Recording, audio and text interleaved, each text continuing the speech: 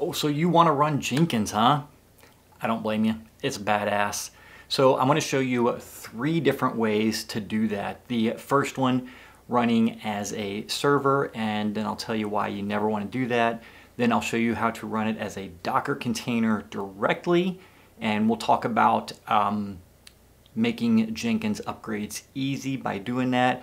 And then the third way, we're going to launch Jenkins on Kubernetes, and that's going to give us, oops, that's going to give us the opportunity to talk about some interesting things like Kubernetes and how Kubernetes applications run, and we're also going to be using Helm to deploy that. So we'll get to talk about Helm too.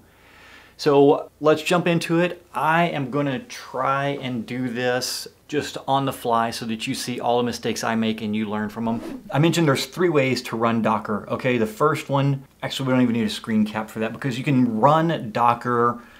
It's a Java application, so you can run it in a Tomcat server or a Jetty server. I just really don't recommend doing that, even if you have like a dedicated physical or virtual machine set aside for Jenkins. There's just a lot of maintenance and upkeep and work to get Jenkins running in that, and odds are you don't have any other Tomcat or Jetty applications in your environment, so it's a skill set that you would have to pursue that just doesn't really provide a lot of value, because way number 2 to run Jenkins is as a Docker image. And so if we jump over to the screen here, you'll see exactly what I mean. So Docker, Jenkins just actually makes the Docker image for you, right? There's a Docker image. Yes, Jenkins/Jenkins is the image. Let's switch over to our terminal here, and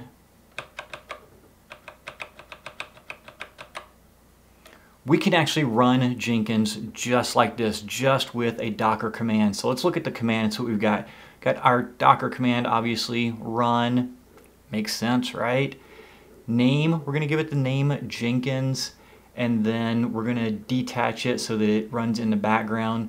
Now we need to publish a couple ports, so we're gonna publish port 8080 inside the container to port 8080 on my workstation. We also need to publish port 50,000, which is used by Jenkins. And then we're going to mount a volume. We're going to mount the Jenkins data folder in this directory as var Jenkins home, right? This way, that's where Jenkins writes all of its stuff to, so that will get saved outside of our Docker container, which gives us the ability to do easy upgrades, because we're going to run the container Jenkins/Jenkins with the tag LTS, and that LTS stands for long-term support. Now this is like the Jenkins stable image, and so it's been tested, it's been vetted, it's usually really reliable, and doing it this way makes Jenkins upgrades super easy, because all you have to do whenever you're ready to do the upgrade is pull down the latest LTS image, restart your Docker container, and boom, you are magically upgraded. So let's fire that up, and it's running in the background, supposedly. Let's test that. And there it is. So we'll switch over here. We expose port 8080, so if that works, there we go. Jenkins is getting ready to work, which means I don't have to. All right, so now we're in the setup wizard here, and let me show you this real quick. There's a password that was written to this file. So if we copy that, we can use our docker exec command with an interactive terminal on our Jenkins container and run bash inside of that, and then we can do a cat of that file and get our password. Pop that in here. No, we don't need one password, not for that. And that's going to take us into our setup wizard. So that was pretty easy, right? I mean, technically Jenkins is up and running right now. I mean, we could run with this. So if you don't have a Kubernetes environment, which we're going to do next, but you do have a virtual machine or a physical machine to run Jenkins on there, this is the way to do it. Then you're just running Jenkins as a Docker container on that machine, upgrades are done just by pulling that latest LTS image like I mentioned, and then all of your data is written to the mounted volume that we mounted with our Docker command. And you don't even have to remember that command, because on the Jenkins documentation, they have an entire section on Docker that walks you through all of that. So that's out of the way. Now it's on to configuring Jenkins. Or if you want to run this on Kubernetes like I do, that's where we're heading next. All right, so let's talk about this installation on Kubernetes for a minute. So we're going to run Jenkins on Kubernetes. So we know that we're going to need a Jenkins container. And in Kubernetes, if we're running a container, it needs to be inside a pod, right? And then we've got Jenkins is going to have all this data that it's creating and saving. And we need to save that because we want that to persist across crashes and restarts over the course of the next number of years. So we need a place to store that, a storage location, and that's going to come in the form of a persistent volume. And so for a pod and a container to connect to a persistent volume, we need a persistent volume claim. And then in order to get the most use out of this, we're going to need a way to get to Jenkins, right? It's a browser-based application, so we're going to have an exposed port, and then we don't know where that's going to be running in Kubernetes, so we need a load balancer or an exposed service in order to connect to that. And so that's a lot of components, right? Now we could create all of those components individually and manage that ourselves, but there's a better way. That's where Helm comes into play. All right, so let's look at the screen here, and I've got the Jenkins Helm chart open. It's a GitHub repo that anyone can access. And just to be honest, normally I use Bitnami Helm charts. Like if there's a Bitnami Helm chart available, I almost always use it, even over the ones provided by the people who wrote the software themselves, just because Bitnami Helm charts are the bomb. But we're going to go with the Jenkins chart here. I haven't used either one of those for the record, so we'll go this way and give Jenkins a shot. So the first thing we got to do is we have to install the Helm repo on our Kubernetes cluster. All right, let's see, control config, current context. I want to make sure I'm connected to the right cluster here. I am. So we'll do a Helm repo, just running that. Well, that was pretty special, wasn't it? It's been added. And then we'll do a Helm repo update. So that's grabbing the latest chart. And you can see all the other Helm charts I have installed here, but here's the one we're concerned with. It grabbed the Jenkins chart. All right. And so now to install it, we can just use Helm install, give it a release name, which is the name that we want to see it referred to as in our Kubernetes environment, and then specify Jenkins/Jenkins, which what that's telling us here is within Helm, look for a repo called Jenkins, and within that repo, look for a chart named Jenkins. So it's a little confusing, but that's how it works. Right? But we're not going to do that right away because we want to customize this, and that's what I really want to get into here. We could read the README. We'll probably regret not reading it, but that's how we're doing this. In every Helm repo, you'll find a file called values.yaml, and these are all of the knobs and switches that you can twist and turn and flip for this Helm chart to configure your installation. All right. So let's go through some of these. Here's what I normally do. I look through here and just look for the ones that are of interest to me, right? Now, there's two ways you can do this. You can either take this whole YAML file and use it as your values with the defaults and everything else, because all of these specify safe defaults and you only override the ones you're interested in. I tend not to do that. I just grab the ones that I'm changing, which makes it easier for someone who comes along behind me to see what's actually different, right? Because there's, scroll, there's 877 lines in this. So someone who comes along after me they're gonna look at that. If I were to copy this whole thing, they would look at it and not really be certain which values I've overridden from the defaults without doing a deep comparison here. So I'm looking out for the future person, which is probably me, so future Will is going to appreciate that I did it this way. All right, so we've got a controller here, pulling the Jenkins image. Don't want to change that. Not interested in host networking. The admin user. Password defaults to random. I'm okay with that. Jenkins home, I like that because that's the standard for Jenkins. I don't really want to change something that's traditional and standardized unless I have to. Resources starts off with 50 micro CPUs and 256 meg of RAM, and that's what it requests, and then it will obviously use more as it needs it, up to 2000 micro CPUs and 4 gig of RAM. For what I'm going to do with this one, that's probably fine, but if you're running a larger Jenkins installation, you're going to want to adjust that. Run as user 1000. I'm fine with a user 1000, but that's really important because that's telling us that the Docker container here is not running as root, which is super important and super impressive.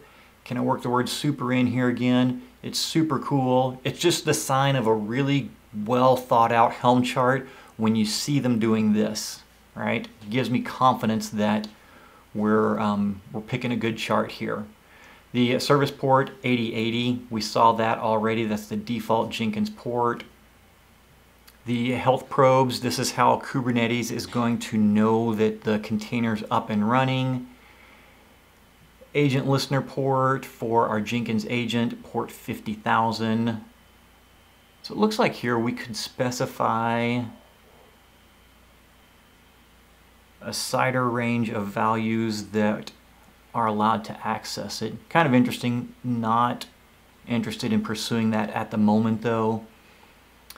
Additional plugins, additional secrets, cloud name.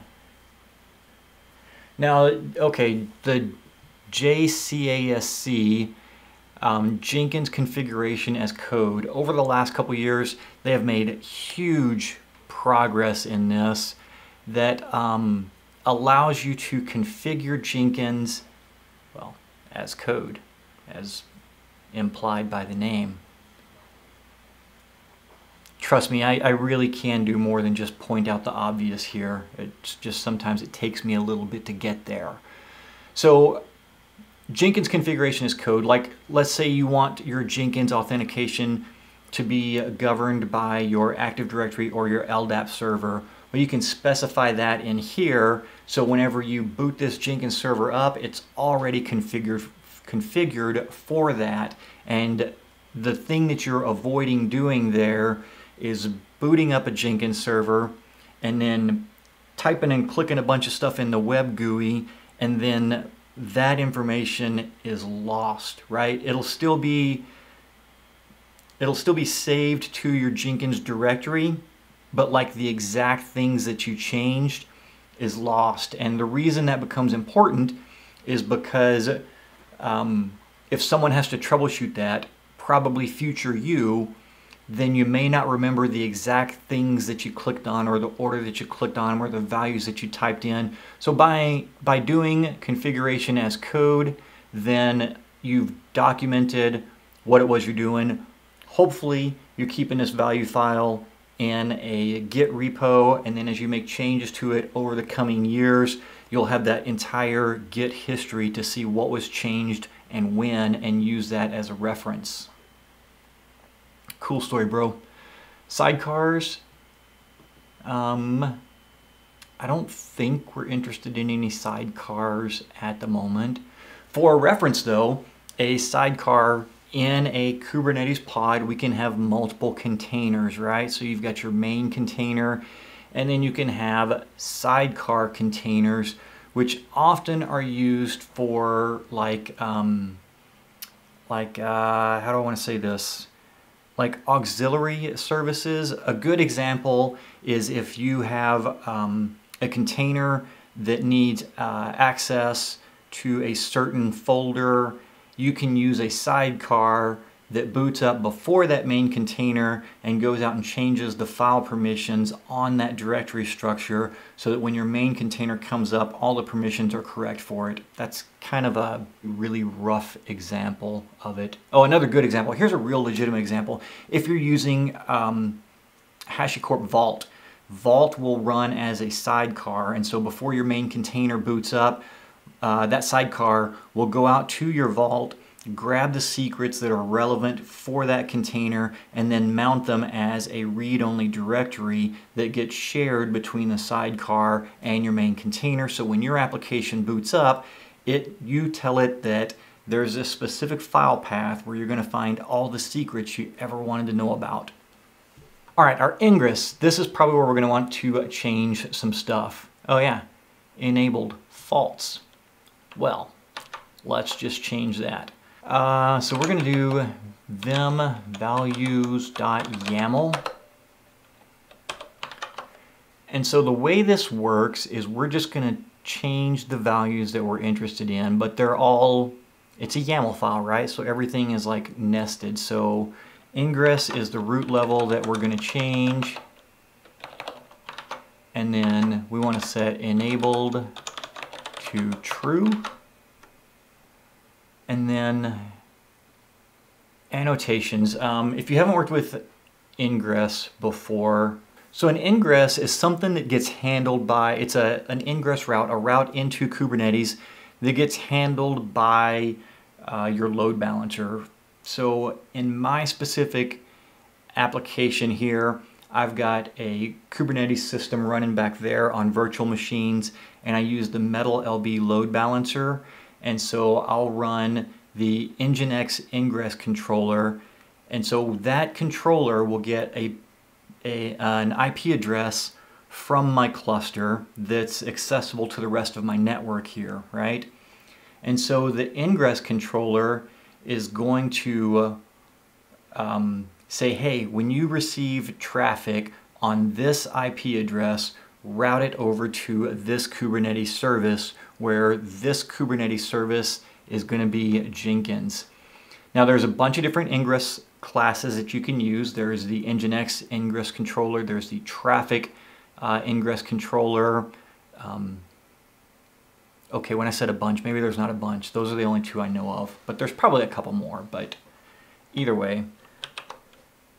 So we need to set our annotations to tell it that I'm using the Nginx controller, and so that goes on here because spacing is important. And then we want to give it a host name.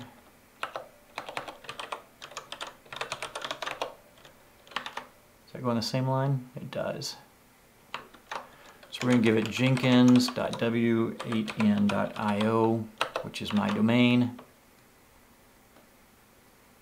And TLS would be where you specify the SSL certs or the TLS certs for exposing this under SSL. I don't have any configured on this cluster right at the moment, so we're going to skip that.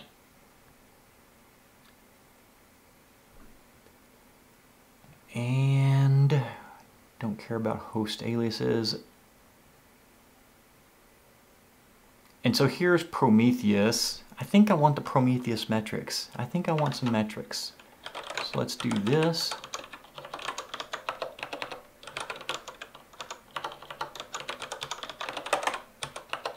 Is that right? Enabled true. Scrape interval. Sure, all that's cool. HTTP key store. That looks great. Our agent enabled is true. I don't know that we want to change any of that just yet.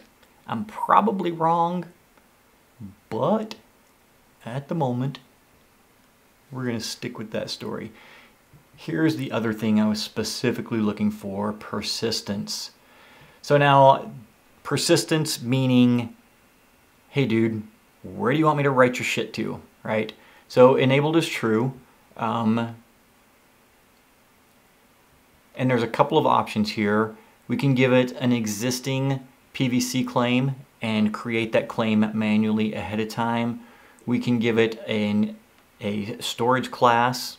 The main difference between the two is like where you're running, right? So I'm running on my Kubernetes environment back here. I've got NFS running on my SAN, but that's going to lead me towards creating my PVC manually, which we'll get into.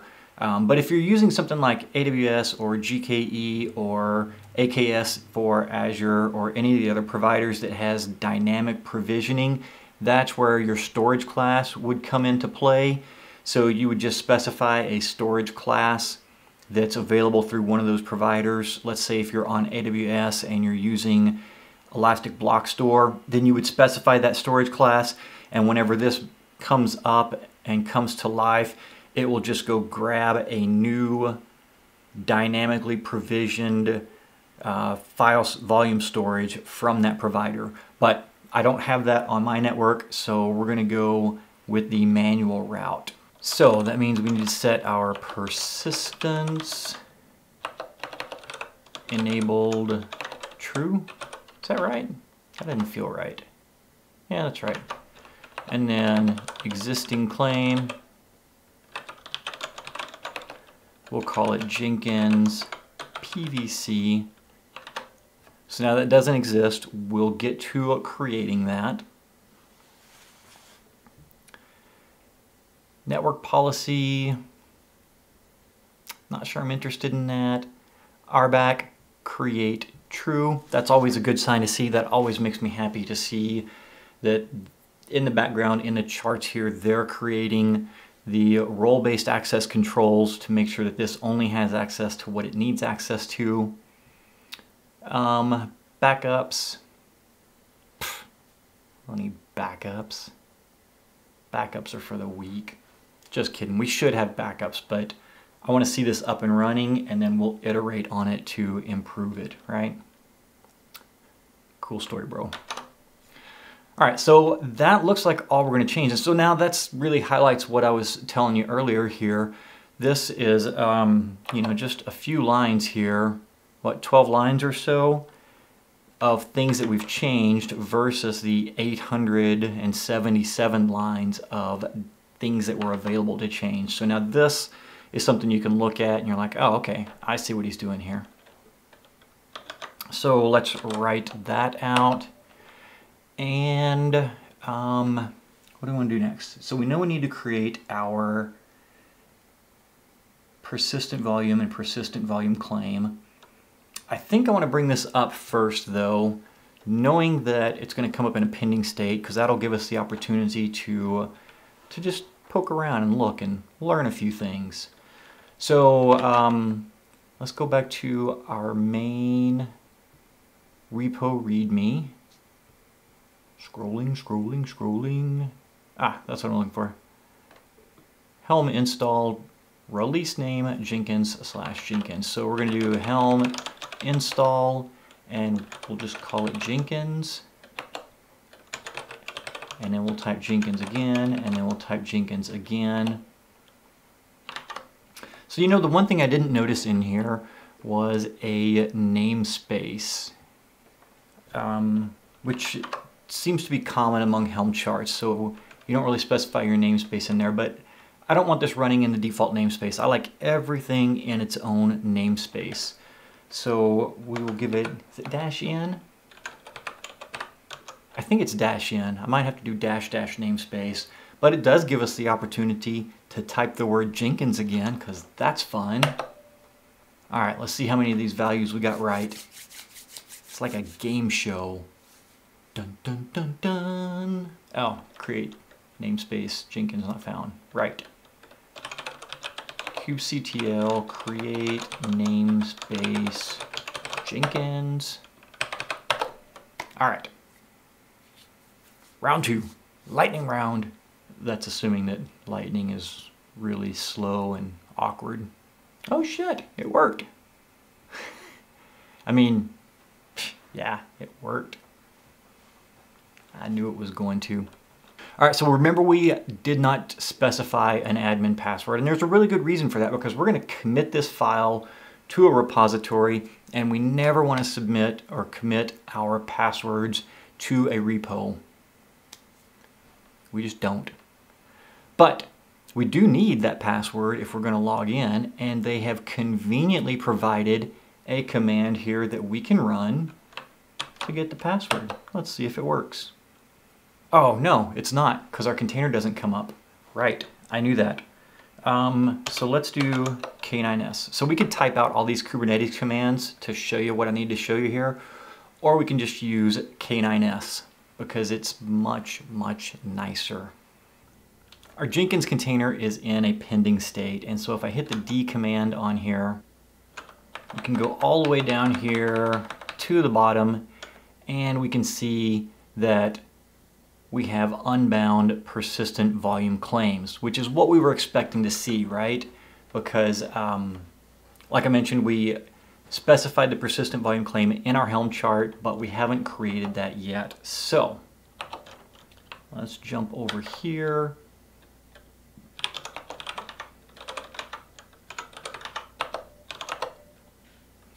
We've got our values file. Let's clear that. And let's do a storage.yaml file.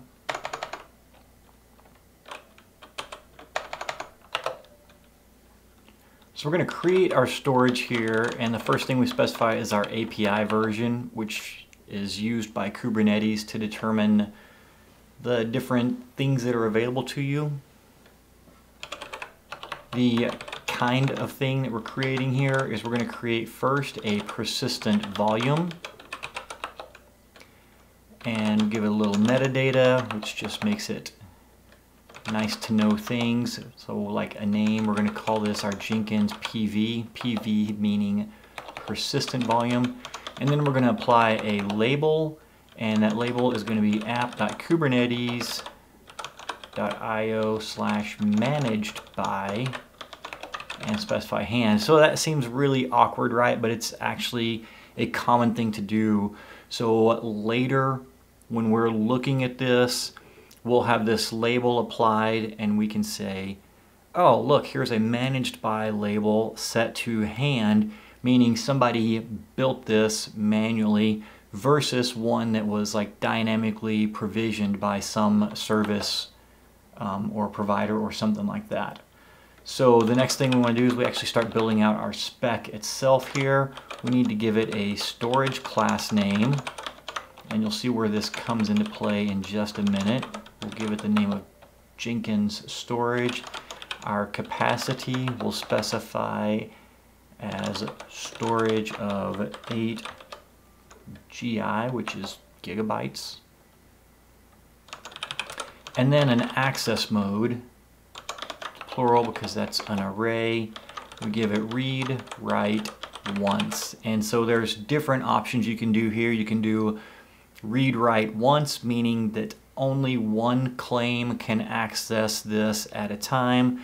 There's read, write, many, meaning multiple things can be accessing it. And then read only, I think there's a read only once, but I don't think there's a read only many. I could be wrong on that though.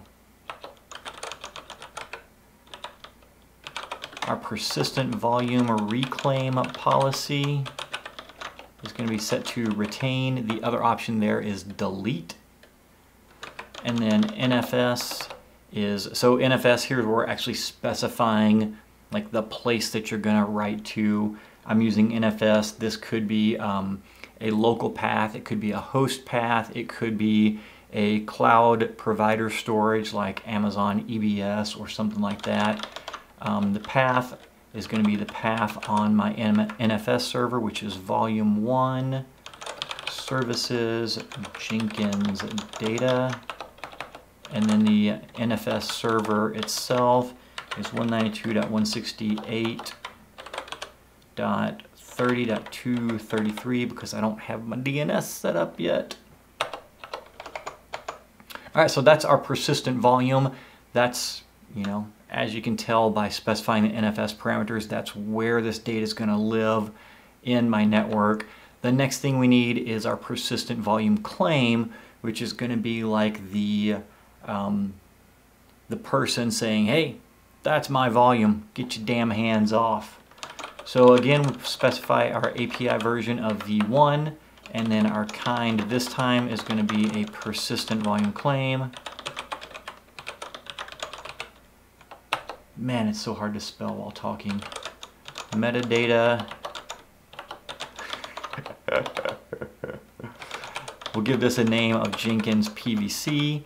And so now this has to match up with the persistent volume claim value that we specified over in our Helm values file. And we also should specify here a namespace of Jenkins, because persistent volumes are not namespaced. Those are available across the entire cluster. Persistent volume claims, however, are namespaced, meaning that only things within the same namespace can access them. So if you remember a couple minutes ago when we deployed Jenkins, we deployed it into its own namespace. In order for that installation to be able to grab this persistent volume claim, they both have to be in the same namespace. Then moving on to our spec, we've got a storage class name.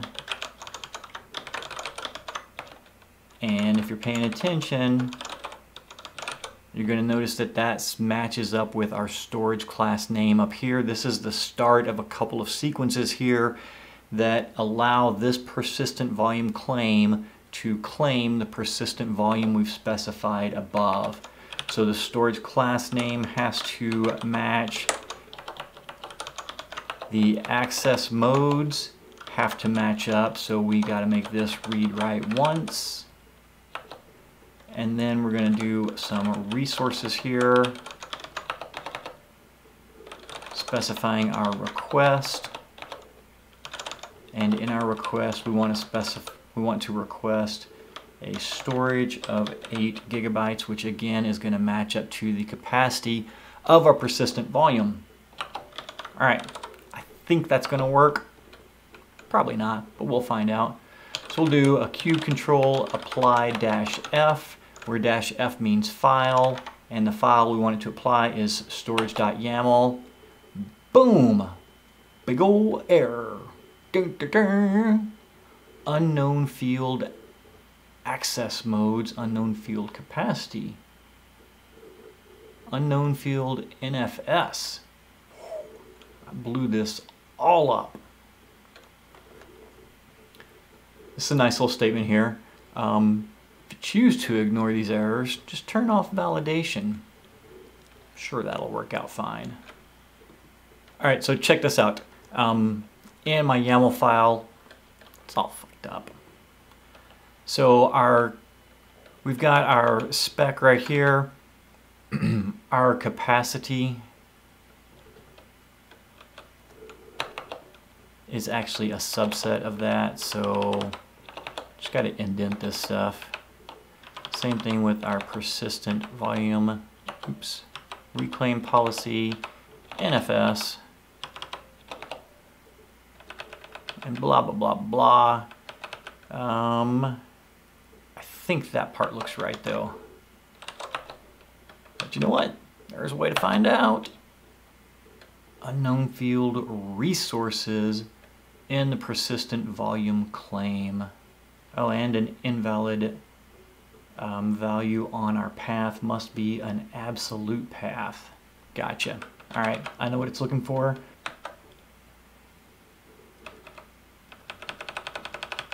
So that's part of our spec 2. And then the other thing it was bitching about is it wants an absolute path like that. Or does it? Ooh, let's see. Hey, created. All right, so now we're back over in K9S. Let's take a look at the PVs. There is our persistent volume created. Notice here that it says bound, meaning that our Jenkins PVC claim successfully picked it up. So if we go back over to our pods now, we're still set to pending, but let's take a look at this. Here's something interesting. Let me go through here.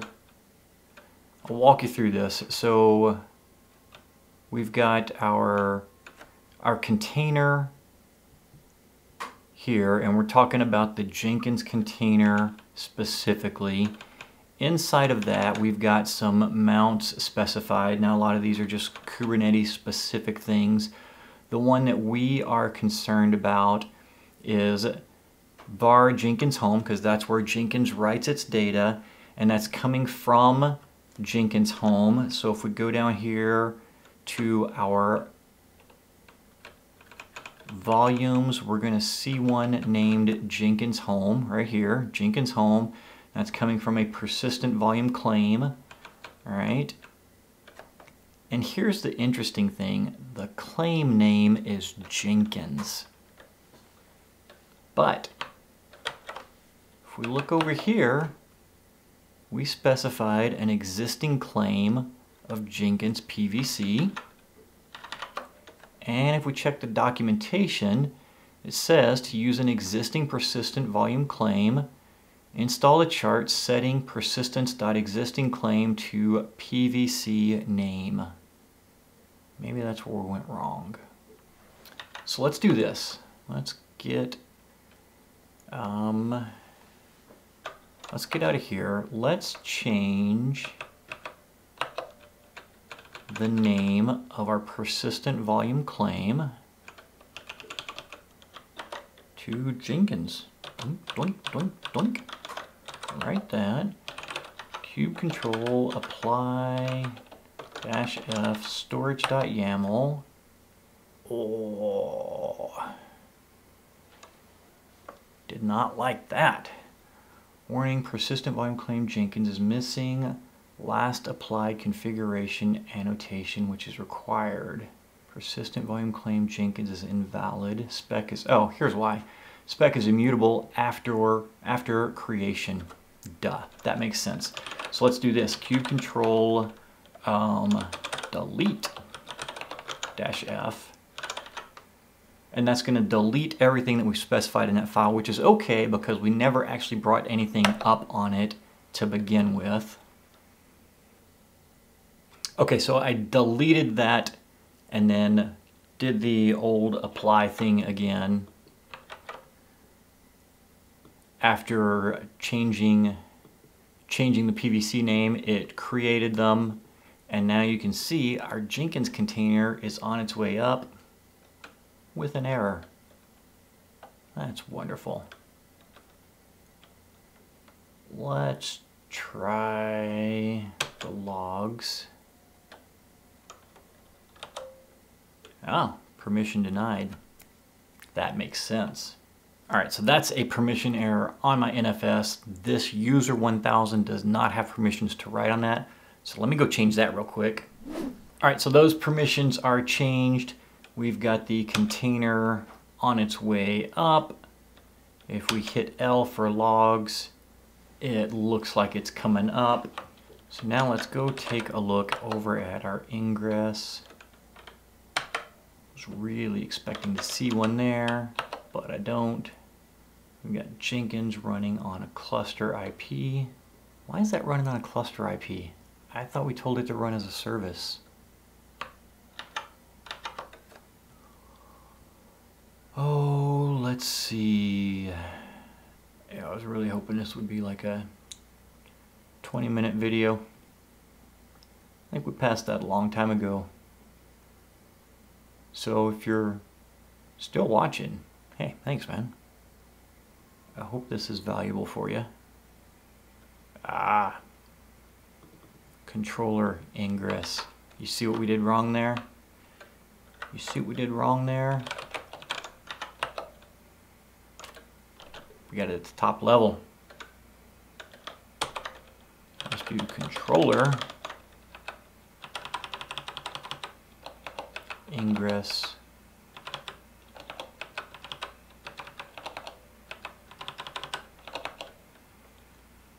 annotations. Let's make sure it looks the same. Controller. Why did they specify the API version? So ingress, and then under it is enabled hostname annotations. Enabled hostname annotations. I don't think we need the API version. But let's go take a look at our values.file.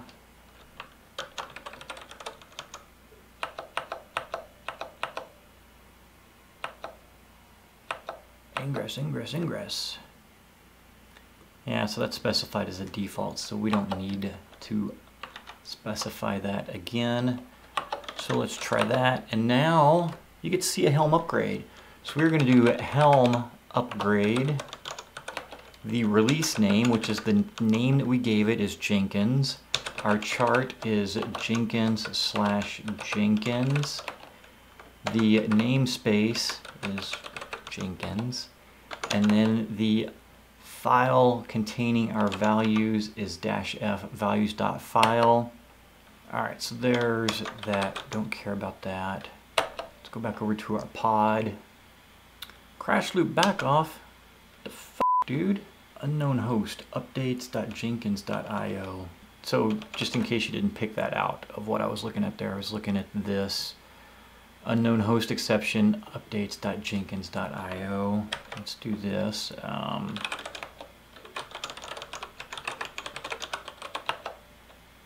Yeah, so that's definitely a valid site, which is unfortunate.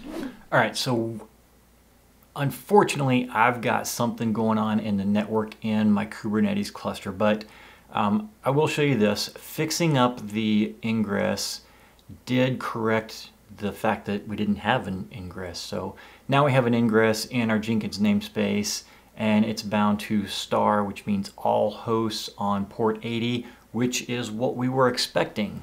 So now I'm actually going to stop the video right here because I'm well over an hour, and if you're actually still watching, thanks, man. I appreciate it.